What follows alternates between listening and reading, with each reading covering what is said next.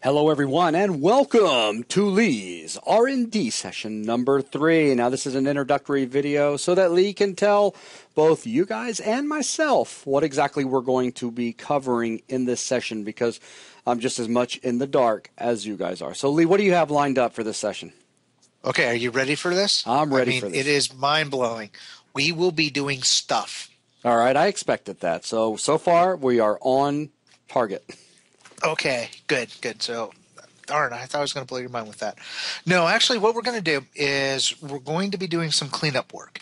So we've done quite a bit of work in the last 2 sessions, but this is R&D, and my project is constantly evolving, and there's been some things that have changed even from the completion of the second session of R&D videos to where I am right now. Right. But what I want to do is take this, next probably anywhere from 15 to 20 videos and get this project to the point where we're ready to move forward with it as far as starting to bring in sculpting tools, looking at moving towards a collaborative workflow with sculpting out the terrain, and also get the groundwork laid in for multi-threading. And another big thing that I really want to do is finally get rid of all the magic numbers. But I want to do that in such a way that we also implement another system that allows us to make a configuration file, an ini file, so we can constantly add more and more variables into that ini file, and you'll be able to tweak out the terrain demo without having to go in and remember where certain values are kept inside the code itself. So it'll give you one place that all your tweakable values will be held, so you can modify those in the future. Okay. The other thing that I want to do is go in, modify the way that we're dealing with the height map. Right now we've got a height map of the UK, and then we have a noise map, which I've conveniently named height map. So this is also part of the evolution, but it's also kind of confusing. What I want to do is go back into Photoshop and show everyone how we can combine our noise map or detail map in the same file with our height map, and also set it up so we've got the ability of having 3 different noise maps if you want to have them. You can use, I'll show you how we can go and use no noise maps or detail maps, or you could use 1, 2, or all 3 if you want, or you could also use the same texture for all 3 of the noise maps if you want. We'll go through that in a future video. Okay. This will just keep the number of assets down, and it's kind of nice to have everything that you need to generate your terrain inside of a single file. Right. Okay. After we go through that, I want to revisit the terrain generator itself. There are several things that we have to change to support this new type of file structure for bringing in the height data.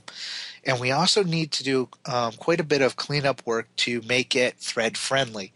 There are several things that are in it right now that leverage on the Unity's API calls, which will not work in threads. So we're going to have to go through the terrain generator and recode some sections of it so that it will work in a threaded environment. All right. Along with doing that, we're finally going to get back and fix an error that I had made, leaving out part of the adaptive iteration in our loop, or iteration in adaptive iteration, in our loop that handles smoothing of the heights. So we're going to go back, we're going to fix that, and we're also going to tweak out the algorithm that we're using for calculating out the heights itself, which will give us a more realistic transition from sea level into the altitudes of our map, so we can control how compressed or uncompressed that transition is. So we should end up with some nicer looking beaches? Yes. Cool. Well, actually, some tighter looking beaches instead of having a beach that's 5 miles long or wide. I see. So we'll be able to bring the terrain, the hilly terrain, a lot closer to the water with this. So can I, well, at that point, will I be able to talk you into just throwing some water in, too, so we can get a better sense of, beaches and water? Well, there's a reason why I said it's going to be somewhere between 15 and 20 videos. Gotcha. So, we might be adding some more videos because as we go on, inevitably, Jason will go, hey, wouldn't it be cool if we do this? Well, we're just kick back having a good time because, again, these R&D videos, well, all MMO videos are supposed to be like that. Relaxed, and we can have a good time. It's not like we're setting out to do some sort of standard syllabus layout / educational training piece, though so far all of the videos have, for the most part, been that way. But, so yeah, we can have a good time and just add stuff in if we see a place where we can add that stuff. Right. Well, yeah, it wouldn't be too hard. We can put in some water. It depends on what you want to look for, though. If you want just a plane that we color blue to represent water, or if you want the simple water that everybody can use, or if we just go all out and implement the pro water. Ooh.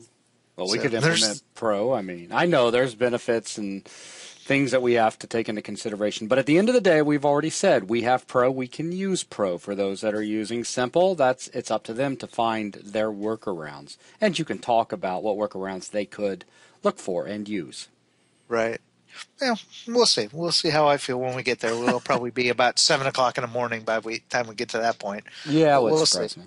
So, is that about it, or you got anything else you want to? No, I've got more stuff. Oh, We've got all kinds. This is why this is a whole session, or a whole new session of a session itself, because we've got lots of stuff to cover.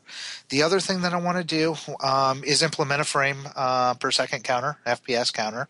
Okay. So I'll show you a basic implementation of how we can calculate the frames per second, and then, since we're going to be calculating the frames per second, it'd be helpful to have some sort of simple debug console that we can display in the lower left-hand side of the screen. A console or just text on the screen? It's going to be a display window. It's not going to be a console that you can type into yet. Okay.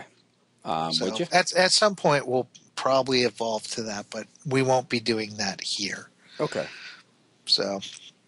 And depending on if you have any additions as we go along, that's pretty much what I have planned for this session of videos. All right. It sounds fantastic. Well, with that, let's go ahead and wrap up the introduction and get going. Thanks a lot, everyone.